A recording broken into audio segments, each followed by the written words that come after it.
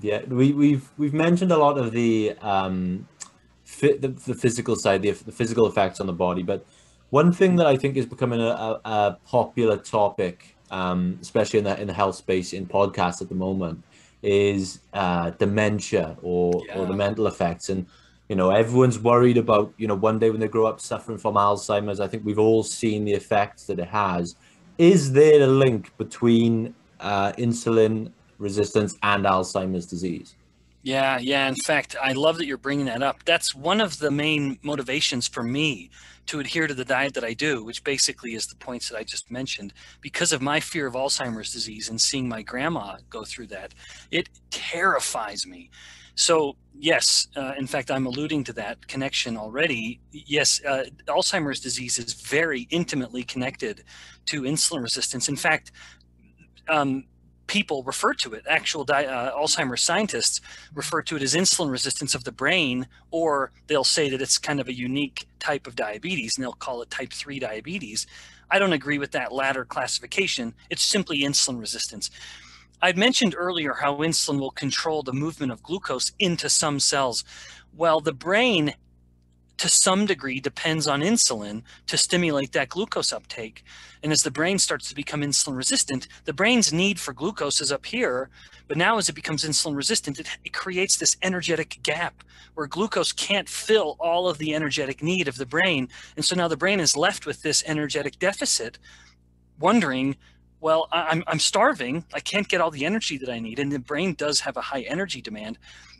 And so in order to just continue to survive, the brain's going to have to turn down its functions. And that would be manifest as some degree of cognitive decline. Now, to make this very relevant, we are just about to publish. We've already had it accepted for publication. We're just doing the final editing before it gets formally published.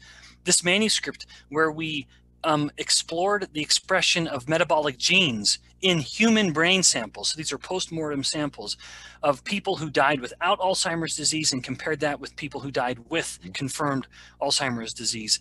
And we looked at the expression of genes involved in glucose metabolism and ketone metabolism in 4 distinct areas of the brain, like the prefrontal cortex and the hippocampus and a couple others. We found that almost every gene involved in glucose metabolism, from the taking in of the glucose and the breaking down of the glucose, was significantly down in the Alzheimer's brains compared to the normal brains. However, the genes involved in ketone metabolism, there were, I think, a couple that were down, but otherwise they were totally normal across both sets of these brains. So in Alzheimer's disease, there is in fact a quantifiable, you can measure this, reduction in the degree to which the brain takes in and metabolizes glucose, even before Alzheimer's, in early cognitive decline. So much of the problem with Alzheimer's, as much as we have focused on plaques for decades, these brain plaques disrupting the brain, that has just not held up under intense scrutiny. What is still a viable theory is that Alzheimer's disease, as happens with, mind you, with other neurological problems like migraines and epilepsy, it's really a problem of energy, where it's an energy deficit of the brain.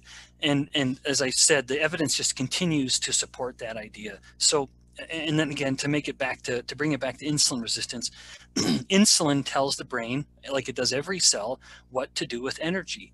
And if insulin isn't working well, then the brain just doesn't know what to do.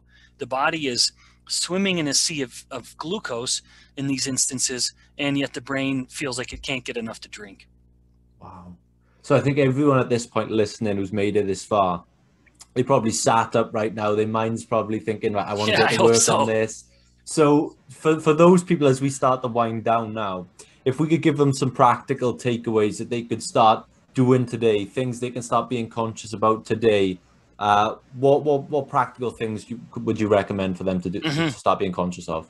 Yeah, that's great. That's a great question. I would say change breakfast tomorrow. Overnight, as someone has been sleeping, insulin has slowly been coming down, which is a wonderful thing.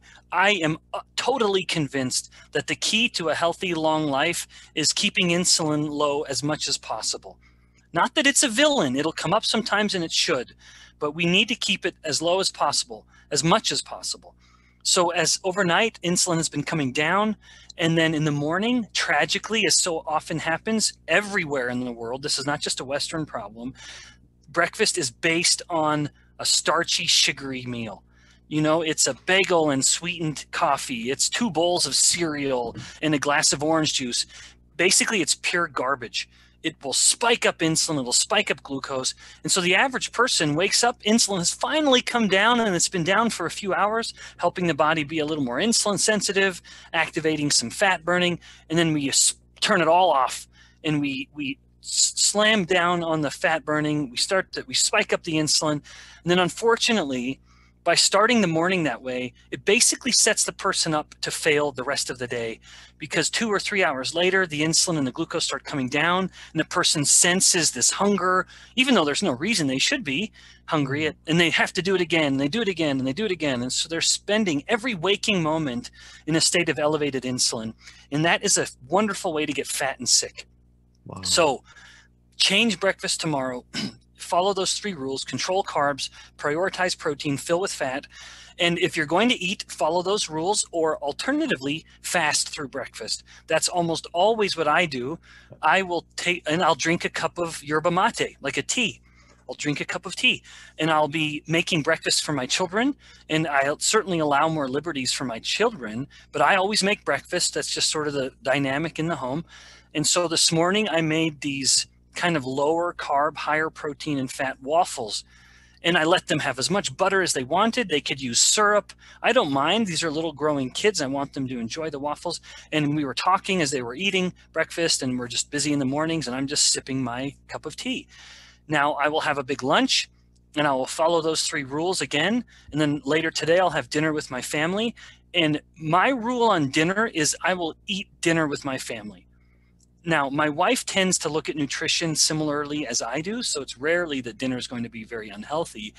But regardless, I will eat dinner with my family. And then that gets me to maybe my second rule. So the first rule is control breakfast tomorrow. And then my second rule would be, when dinner is over, stop eating.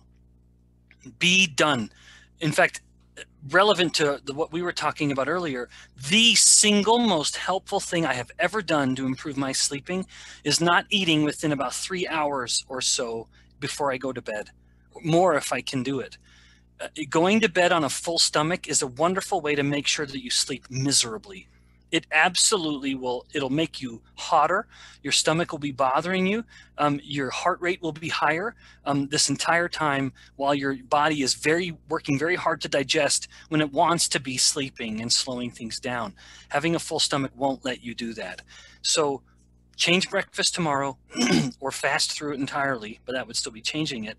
And then second, stop eating after dinner. Just don't snack. For me, that's when my cravings are the worst, I confess. I will have club soda or sparkling water with ice, and I will just put in some apple cider vinegar. It's very tart, and it just is a nice thing I can sort of be sipping on in the evening, helping the kids with homework or getting them to bed and then watching a show or whatever it may be. So have a strategy to help get through that evening, which is when most people have the most cravings.